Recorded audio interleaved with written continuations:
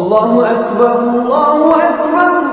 সারা বিশ্বে কি একই দিনে লাইলাতুল কদর হয়? তাহলে সৌদি আরবে যদি বিজয় রাতে হয় সেটা তো আমাদের জন্য জোর, আবার উল্টোটাও সত্য। অসুবিধা কি? সারা বিশ্বে এক বছরে এক রাতেই লাইলাতুল কদর হয়, যেটা পূর্ব দিক থেকে রাতটা শুরু হয়ে গিয়ে পশ্চিম দিকে গিয়ে শেষ হয়, সে একটা রাত। এখন কে কিভাবে গণনা করছে সেটার সাথে এর কোনো রিলেশন নেই। সারা বিশ্বে একদল লোক একই সাথে গণনা করছে, তাহলে তো বিজোড় হলে বিজোড়, জোড় হলে জোড়ই থাকলো।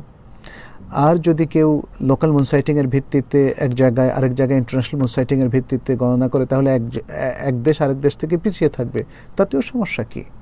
এক দেশে আমরা গণনা করলাম জোড়, আরেক দেশে গণনা করলাম বিজোড়, কিন্তু রাত তো একটাই, লাইলাতুল কদরের রাত একটাই।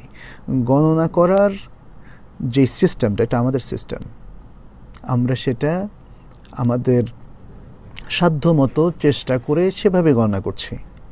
এতে করে আল্লাহর লাইলাতুল কদরের বিষয়টার কোনো পরিবর্তন হয় না। মানুষের গণনার সিস্টেমের কারণে আল্লাহর কোনো সিস্টেম পরিবর্তন হয় না। অতএব লাইলাতুল কদর জোড় হলো না বিজোড় হলো, সেটা নিয়ে আমাদের আসলে উৎকণ্ঠার মধ্যে পড়ার কোনো কারণ নেই। কারণ রাসূলুল্লাহ সাল্লাল্লাহু আলাইহি ওয়াসাল্লাম থেকে 3 ধরনের হাদিস আমরা পেয়েছি, যেখানে তিনি প্রথমত বলেছেন তোমরা রমাদানের শেষ দশকে লাইলাতুল কদরকে অনুসন্ধান করো, অনেকগুলো আয়াত। তারপর বলেছেন তোমরা লাইলাতুল কদরকে রমাদানের বিজোড় শেষ দশকের বিজোড় রাত্রিগুলোতে অনুসন্ধান করো। এবং তারপর আরও স্পেসিফিকলি বলেছেন, কোনো হাদিসে বলেছেন 21, 23, 25, কোনো হাদিসে বলেছেন 29, 27 এবং 25, এভাবে অনুসন্ধান করতে বলেছেন। উলামায়ে কেরাম কনক্লুড করেছেন নিশ্চিত যে লাইলাতুল কদর শেষ দশকের মধ্যে, যে জন্য রাসূল সাল্লাল্লাহু আলাইহি ওয়াসাল্লাম শেষ দশকে জীবনের শেষ রমাদানগুলোতে তিনি ইতিকাফে বসতেন। এবং বেশি সম্ভাবনাময় রাত্র হচ্ছে বিজয় রাত্র, তার চেয়েও বেশি সম্ভাবনাময় রাত্র হচ্ছে 27 রাত্র। তার মানে হচ্ছে একক রাত্রি হিসাবে যেই রাত্রিতে সবচেয়ে বেশি মানে সংখ্যকবার লাইলাতুল কদর হওয়ার সম্ভাবনা আছে সেটি হচ্ছে 27।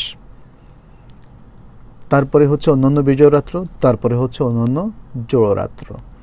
তাহলে কোনো রাত্রি কিন্তু লাইলাতুল কদর হওয়া থেকে একদমই মাহরুম হয়নি। অর্থাৎ এভাবে বলা যাবে না যে এমন একটা রাত্র সন্ধান পাওয়া গেছে যে রাত্র আজও পর্যন্ত একবারও লাইলাতুল কদর হয়নি, এটা আমরা বলতে পারবো না। বরং জোড় বিজোড় সহ শেষ দশকের প্রতিটি রাত কখনো না কখনো লাইলাতুল কদর হওয়ার সম্ভাবনা অবশ্যই ছিল এবং হয়তো হয়েছেও, কিন্তু কোন রাত কতবার লাইলাতুল কদর হওয়ার মর্যাদা পেয়েছে এটা আমরা জানি না।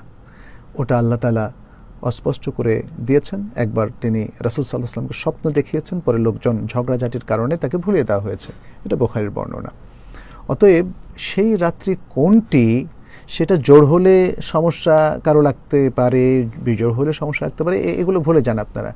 এই ধরনের বাদানুবাদের মধ্যে জড়ানোর কোনো মানে নেই, বরং সিম্পলি শেষ দশকের সবগুলো রাতেই আসুন আমরা লাইলাতুল কদরকে অনুসন্ধান করি এবং আল্লাহর কাছে বলি আল্লাহুম্মা ইন্নাকা আফুউন তুহিব্বুল আফওয়া ফাফু আন্নি, হে আল্লাহ তুমি ক্ষমাশীল, ক্ষমাকে ভালোবাসো, আমাদেরকে তুমি ক্ষমা করে দাও।